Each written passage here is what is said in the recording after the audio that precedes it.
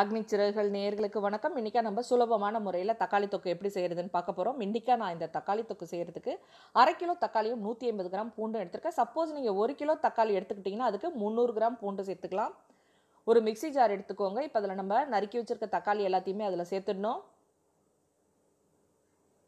தக்காளியை சேர்த்ததுக்கு அப்புறமா நம்ம உரிச்சு வச்சிருக்க பூண்டை சேர்க்கணும். இந்த தொக்கு கூடுதல் சுவைக்காக நான் இன்னைக்கு ஒரு நெல்லிக்காய் சைஸ் அளவுக்கு புளி சேர்க்க போறேன். தொக்குக்கு தேவையான உப்பு நம்ம இதுலயே இப்போ சேர்த்துடணும். இந்த தொக்கு அரைக்கிறதுக்கு நம்ம கூடுதலாக தண்ணி எதுவும் சேர்க்க தேவையில்லைங்க. எங்கிட்ட தக்காளியிலேயே நிறைய தண்ணி இருக்குன்றதுனால நம்ம தண்ணி சேர்க்க தேவையில்லை. வாங்க நம்ம இப்போ இதை அரைச்சி ரெடி பண்ணிடலாம். இப்போ பாருங்க, நம்மளுடைய தொக்கு வந்து அரைச்சி ரெடியாக இருக்குது. இந்த தொக்கு வந்து நம்ம கொஞ்சம் கொரகொரப்பாக தான் அரைச்சி எடுத்துக்கணும்.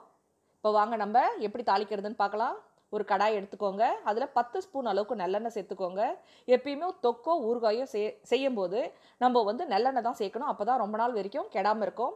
எண்ணெய் நல்லா காஞ்சதுக்கப்புறமா அதில் கடுகு சேர்த்துருங்க. 1 ஸ்பூன் அளவுக்கு.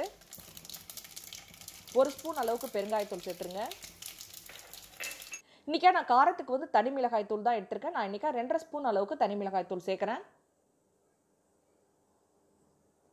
இதை சேர்த்ததுக்கப்புறமா நம்ம அரைச்சி வச்சுருக்க தக்காளி விழுதை இப்போ இதில் சேர்த்துடணும். அந்த மிக்ஸி ஜாரில் கொஞ்சம் தண்ணி சேர்த்து அதையும் நம்ம இதோட சேர்த்துடணும். இந்த தக்காளி தொக்கு ரெடி ஆகிறதுக்கு கிட்டத்தட்ட 1/2 மணி நேரம் ஆகும். நல்லா தண்ணியெல்லாம் சுண்டி வந்தால் தாங்க இந்த தக்காளி தொக்கு வந்து ரொம்ப நாள் வரைக்கும் கெடாமல் இருக்கும். 1 வாரம் வரைக்கும் கெடாமல் அப்படியே நல்லா இருக்கும். இப்போ இந்த தொக்கை வந்து நல்லா கிளறி விட்டுட்டு வேகமான தீயில மூடியை போட்டு நல்லா வேக விட்டுறணும். இப்போ நம்ம ஓப்பன் பண்ணி பார்க்கலாங்க. நம்மளுடைய தொக்கு வந்து கொஞ்சம் கொஞ்சமாக ரெடி ஆகிட்டே வருது. தண்ணி கொஞ்சமாக சுண்டி வந்திருக்கு. அடி பிடிக்காமல் நல்லா கிளறி விட்டுட்டு மறுபடியும் மூடி விட்டு நல்லா வேகமான தீயில வச்சு வேக விட்டுறணும். இந்த தக்காளி தொக்கு பார்த்தீங்கன்னா நம்மளுக்கு வந்து 1 வாரம் வரைக்கும் கெடாமல் இருக்கும். நீங்கள் ஃப்ரிட்ஜில் வச்சு நீங்கள் அழகாக ஸ்டோர் பண்ணி சாப்பிடலாம். இப்போ பாருங்கள், நல்லாவே தண்ணி எல்லாமே இப்போ சுண்டி வந்திருக்கு. இப்போ மறுபடியும் நல்லா அதை நம்ம கிளறி விட்டுட்டு மறுபடியும் மூடி போட்டு மிதமான தீயில வச்சு வேக விட்டுறணும். இப்போ பாருங்கள், நம்மளுடைய தொக்கு எல்லாமே சூப்பராக ரெடியாகி வந்திருக்கு. இந்த நேரத்தில் நம்ம 1 ஸ்பூன் அளவுக்கு வெல்லம் சேர்க்கணும். வெல்லம் சேர்த்திங்கன்னா நம்மளுடைய தொக்கு வந்து நல்லா கூடுதல் சுவையாக இருக்குங்க.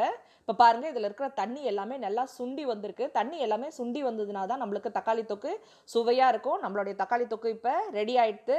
இந்த தக்காளி தொக்கை நாங்கள் இட்லிக்கோ தோசைக்கோ சேர்த்து சாப்பிட்டிங்கன்னா ரொம்ப நல்லாயிருக்கும். நீங்களும் உங்கள் வீட்டில் செய்து கொடுத்து எல்லாரும் அசத்துங்க.